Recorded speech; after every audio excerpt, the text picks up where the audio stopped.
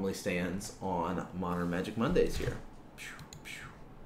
And half of our players have either gained 3, gone to 6, or gone to 3, or stayed at 3, or stayed at 0. Right? We just like, remember before there were seasons?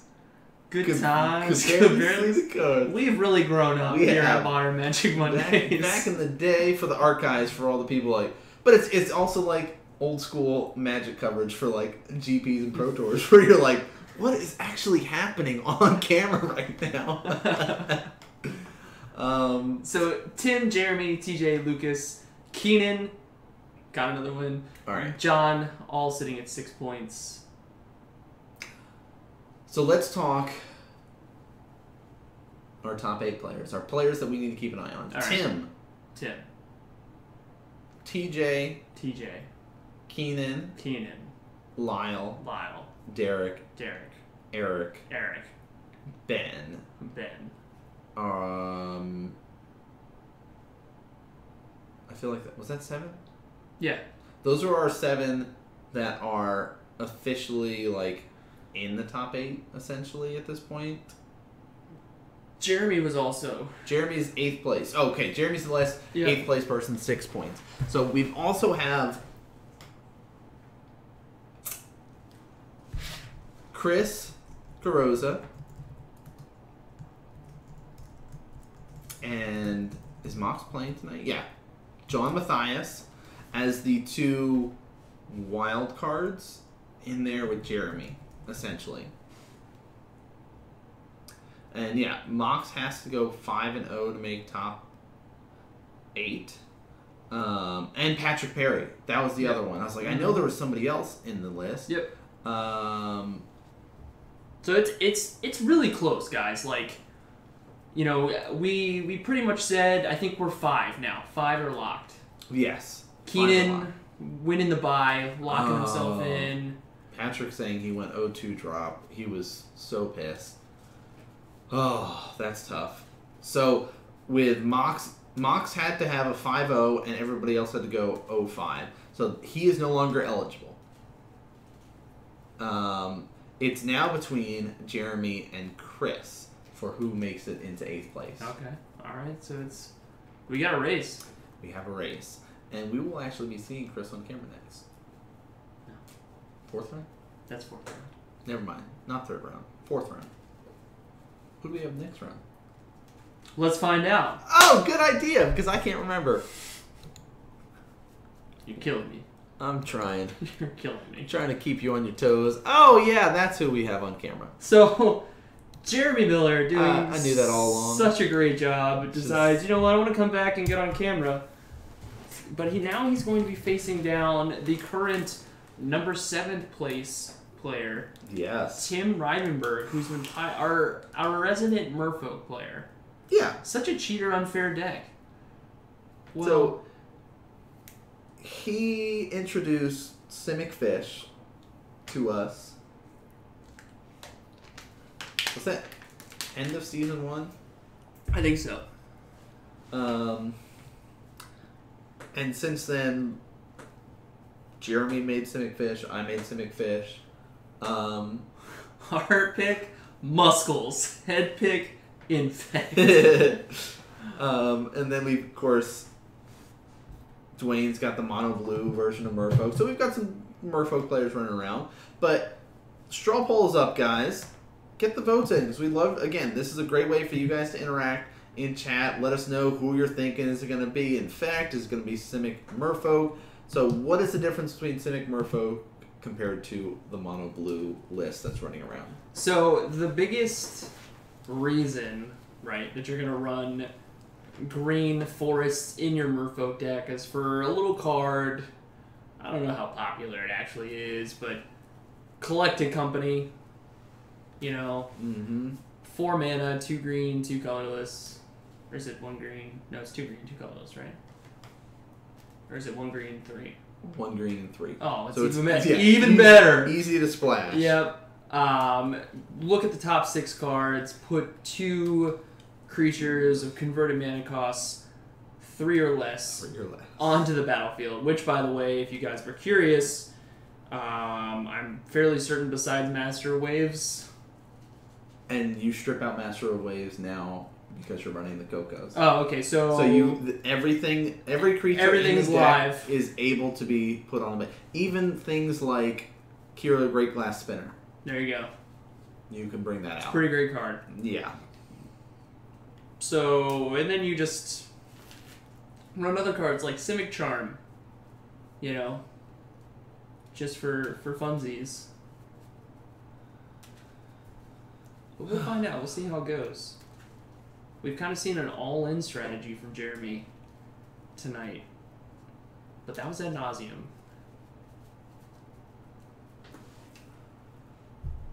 Alright, so we've given a rundown of what the Coco added into it, but just another for newer players out there, what Oh no. Oh no! We know he's running Could be playing blue and Infect. green. That's true, he could. No, so the other thing is, it's a tribal deck for all you tribal fans out there. Second best, I don't know, maybe not second best anymore. Third best tribal deck in Modern currently. Band Eldrazi, or the Eldrazi list probably being the best one. Maybe Elves and Merfolk are rotating between the second and third place spot for tribal decks. So also Tim is locked in here. Yes, he should be locked in here with 6 points. Let's watch.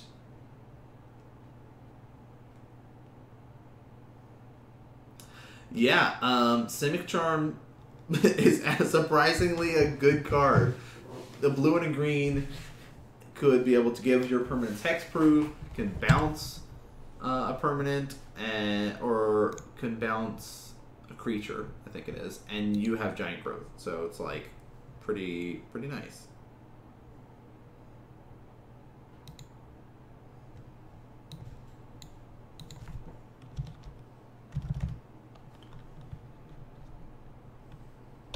Tim fetches. Gets an island, starts with the Curse Catcher.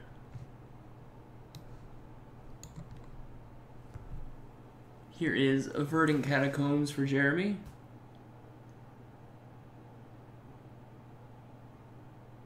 Passes back.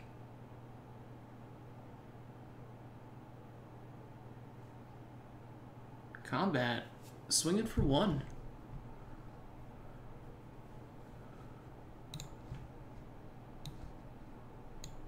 Silvergill off the Mutavault.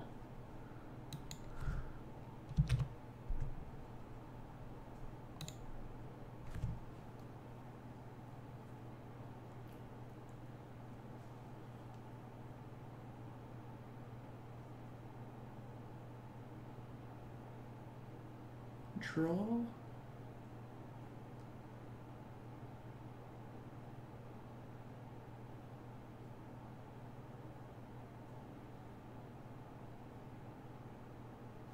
Inkmoth Nexus. Here is a Blighted Agent.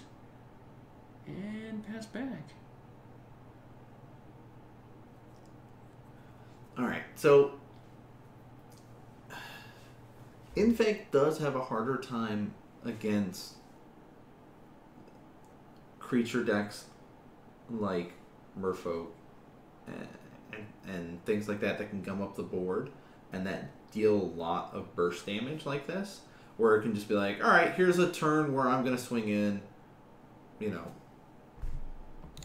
let's see, 5 damage that turn. And once he starts getting some of the lords out, it gets really crazy. Curse Catcher having the ability to sack and counter an instant or sorcery unless its controller plays 1 really messes up Jeremy's math. But the fact that he does have the Blighted Agent makes things really valuable here.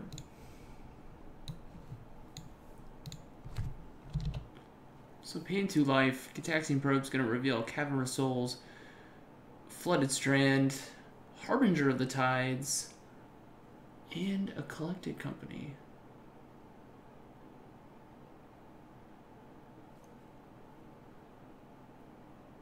Dragul in chat saying second curse catcher. Could versus Infect. Yeah.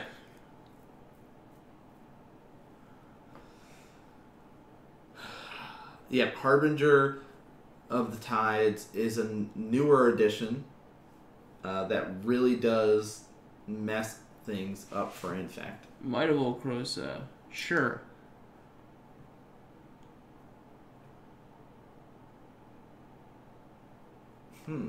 So let's the first one go, knowing that he can start countering the next one. There's nothing that Jeremy can do about it.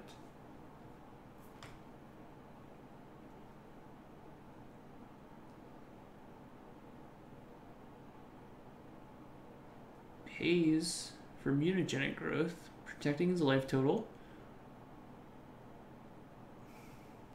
Tim says, wait a second.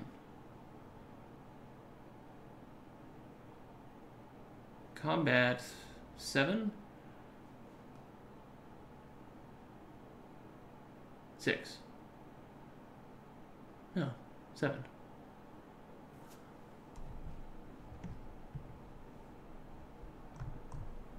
It's gonna take 7.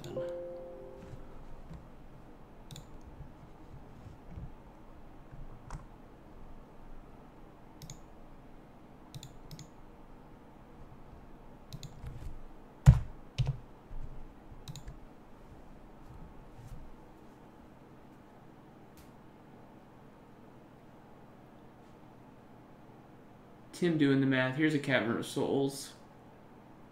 Names dinosaur. Of course. And combat.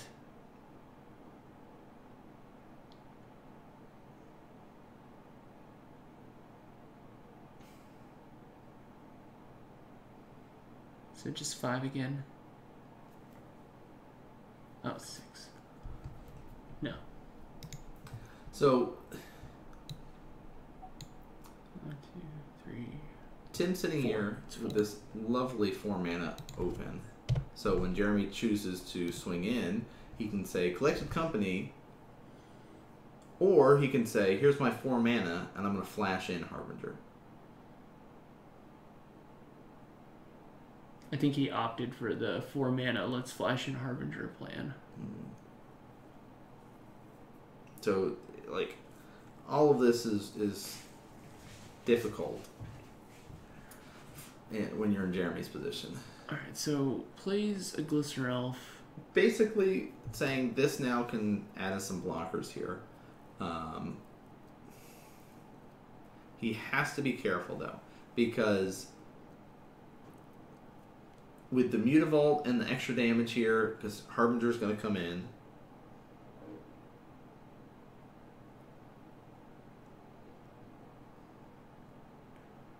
Looks like Collected Company.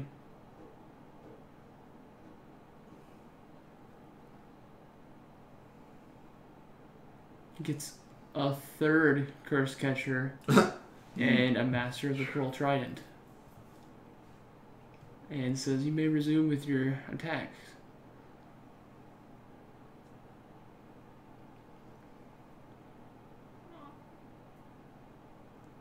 Cannot block it, so I'll just take 1 more.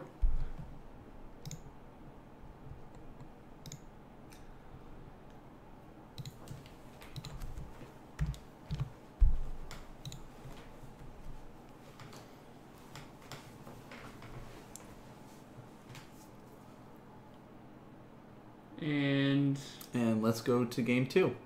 That's another master. So here's all this island walking. Everything gets +2/+2. So 3, 6, 9, 13 damage coming across.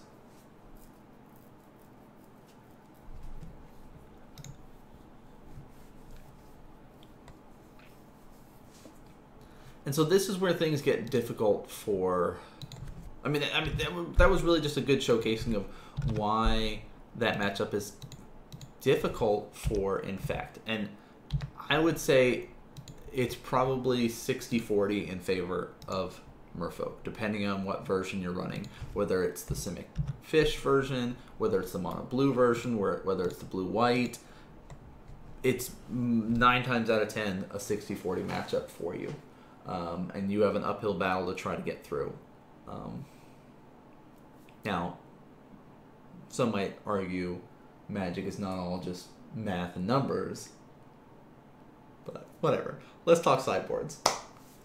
Who do you want to go for? Well, actually, I read Jeremy's last time. Do you want to read him this time? Sure. Or would you rather read Tim? I'll take Jeremy. Okay. He's got 1 Grafdigger's Cage, 3 Nature's Claim, 1 Dryad Arbor, 1 Twisted Image, 1 Dispel, 1 Spellskite, 1 Unravel the Aether, 1 Spell Pierce, 2 Dismember, and 3 Kitchen Finks.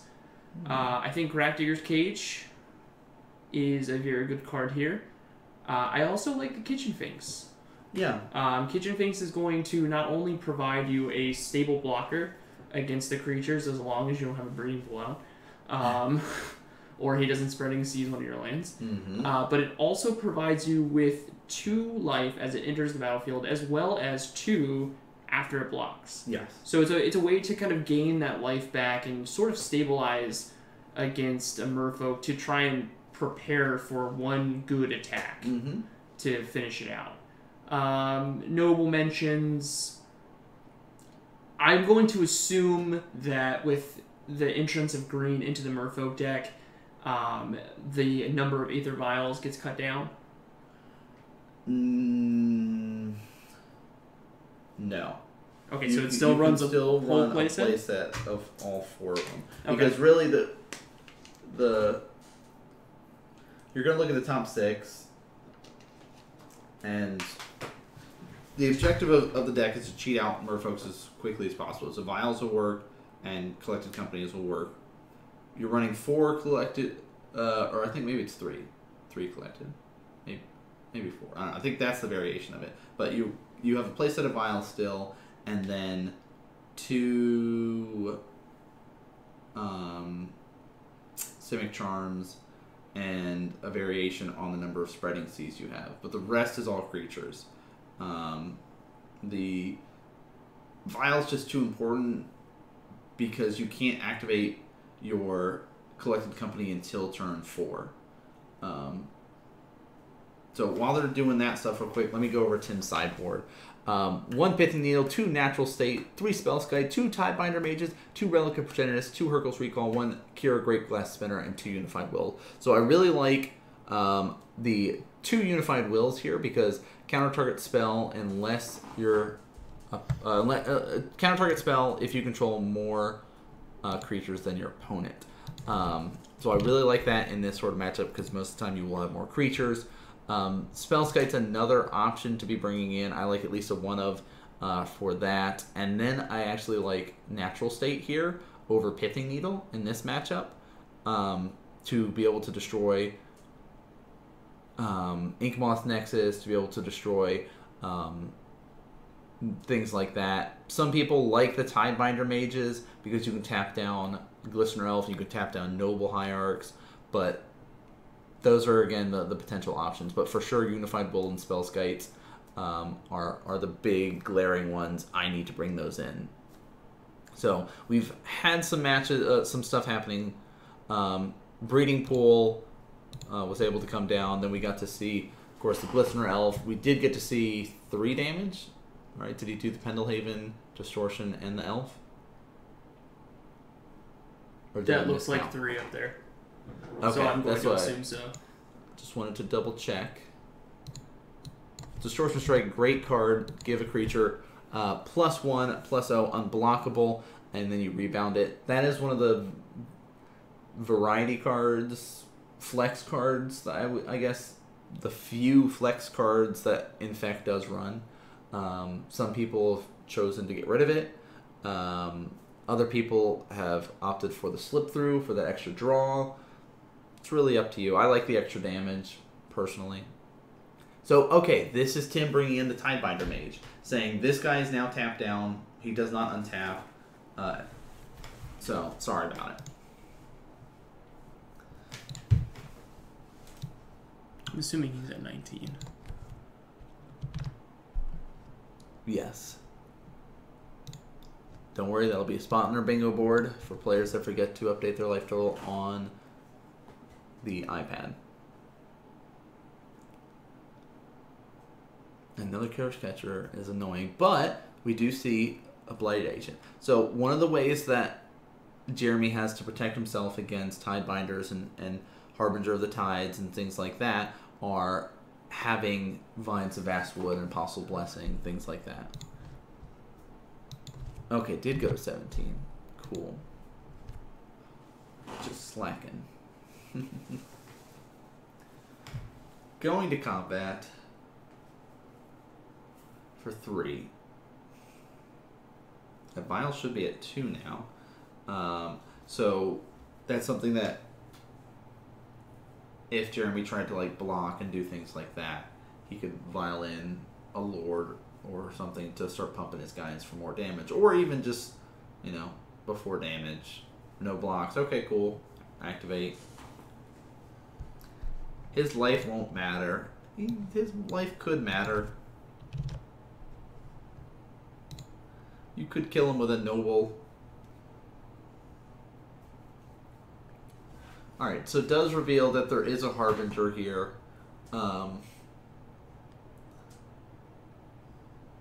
So he's got to be able to use a Vines or an Apostle's Blessing if he wants to use the Blighted Agent to kill him here.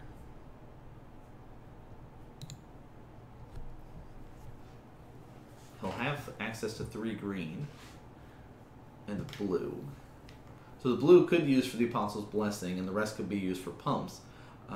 Tim's already taken 3 poison.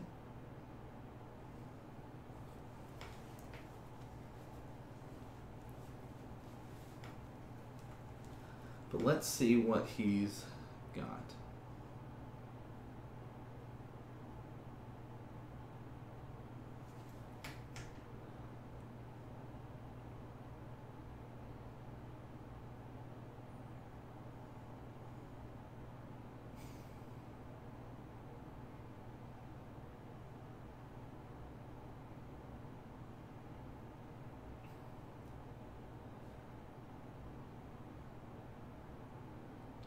Wild Defiance. Sweet.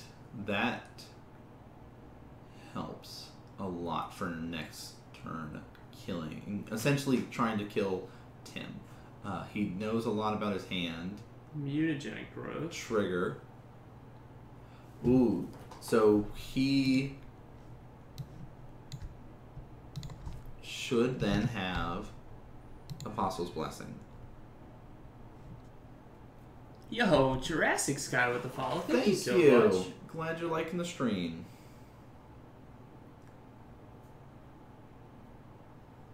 And Apostle's Blessing. Yeah. Trigger.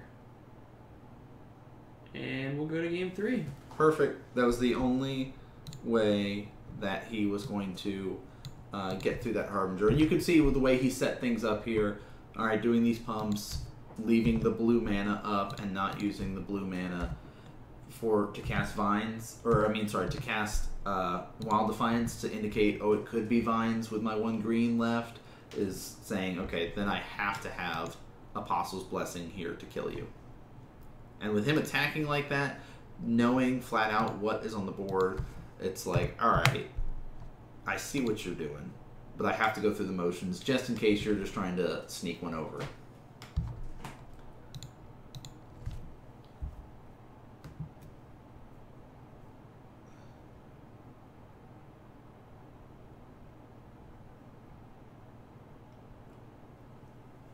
So as they're shuffling up, we'll just go ahead and give you guys exactly what they brought in. Ooh, I'm excited. So Jeremy brings in just 1 Unravel the Aether. Interesting. Whereas he takes out 1 Twisted Image and 1 Viridian Corruptor. And on Tim's side, he brings in... Well, it looks like he told us he only brought in 1 Spellskite that night. But I have 3 Spellskite here as well as 2 Tidebinder Mage. And he takes out 2 Simic Charm, 1 Spreading Seas, 1 Collected Company, and 1 Phantasmal Image. Okay. So, Unravel the Aether was the only thing Jeremy brought in. Drewski Brew! Oh, Drewski Brew. Thank you so much, dude, for the Bronation. $10. Yay, out of work early. Thanks for the stream. Glad you're able to tune in. I know our stream time makes it a little bit difficult for the West Coast viewers out there. I only have one Spellskite in my sideboard. Interesting. Have some... So, Unified Will... Well, no, we got to see Tidebinders come in. So what's the other stuff? Unified Will?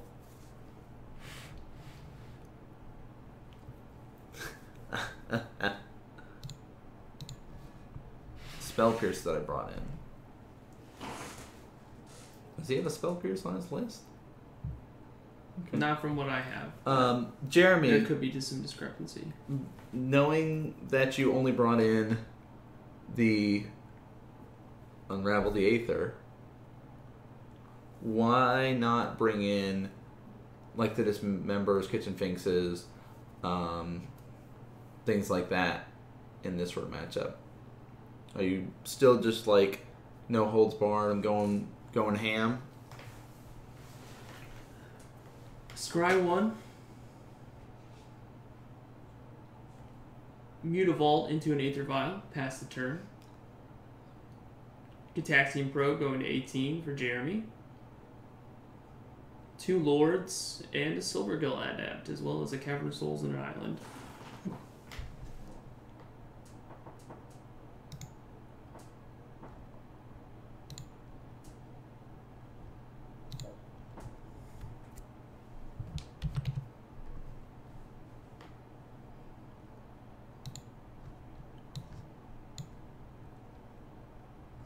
Silvergill comes down off the Cavern of Souls.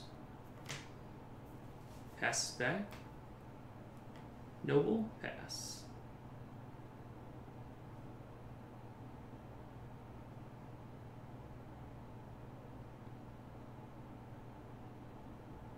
Okay.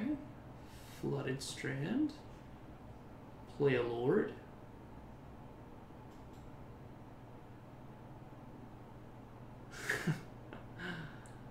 Jeremy saying, whoa, wait a second. Hold on.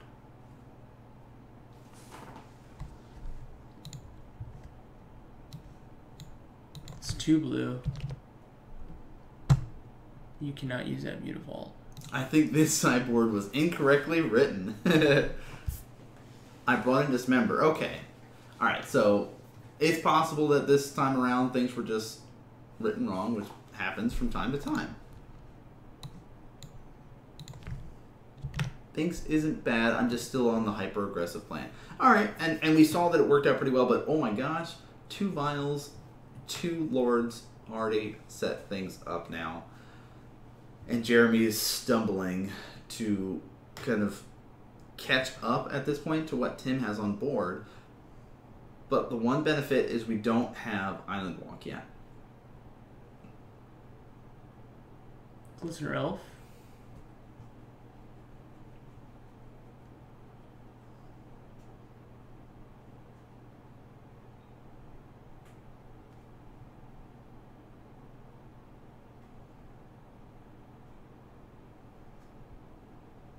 Plays his island.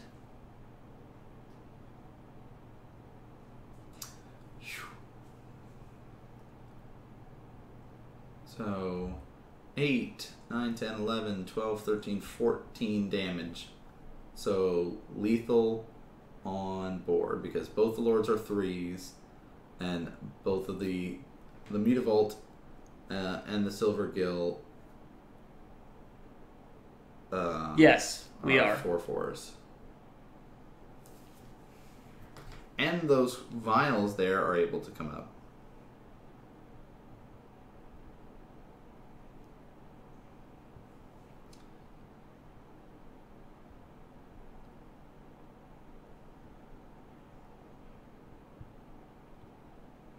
And looks like that Dismember that he brought in is going to come down.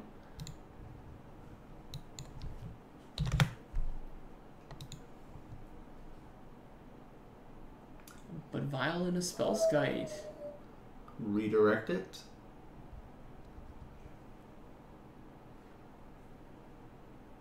To protect his Lord of Atlantis.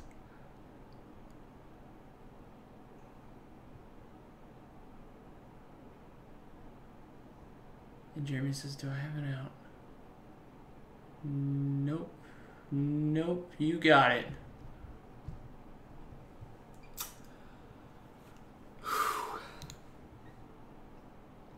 I mean, game 1 and game 3 were kind of textbook what you want to see happen from the Merfolk side of things if you're playing against Infect. Like, the things that needed to happen happened. Like, you have your lords to just start pumping your guys. You're swinging in for 4 to 5 damage a turn, and most of the time the Infect players have to pay life for the Gitaxian probes. They have to fetch, they have to shock. So it's very easy to just start slowly draining yourself down, and only 2-3 turns in the Merfolk player kills you. And that was a great way to showcase it too, of it's difficult when you have to rely purely on one guy for this whole pure style, and they're going so wide that you can't even keep up with it. But a really good showcasing from both the players. Ended up going 2-1 in Tim's favor, officially locking him in for top 8. Now it's up in the air, even more so. Definitely. I'm really excited to see what happens with our points, but before we get to that, thank you. You, watching at home. We appreciate it. Whether you're watching us live, which we have a decent number of viewers out there, we have some great interaction in the chat, and my phone's talking to me. Stop talking to me, phone. Great viewers interacting in chat, giving some great discussion, some good insight and input about these different decks. We've got, of course, our straw polls, all that kind of good stuff going in chat. But we also have the VODs that get posted up every week, so if you're watching from the VODs, thank you as well. We appreciate that. Couple of stuff for just the maintenance stuff, if you will. YouTube, we've got one set up for Modern Magic Mondays. All the VODs are up there. If you click on that banner, Modern Magic Mondays, #MMM there, that'll bring you directly to the YouTube channel. Once we get 100 subscribers, we can officially lock in youtube.com/Modern Magic Mondays, but we don't have that yet. I think we're like 25 or so subscribers. Nice. So thank you guys for your continued support with that. Twitch.tv/Modern Magic Mondays will be the official channel come season 3. So we do love all the support you guys have been giving over here at twitch.tv/TheRealNanman. But make sure you guys head over there and hit the subscribe button there.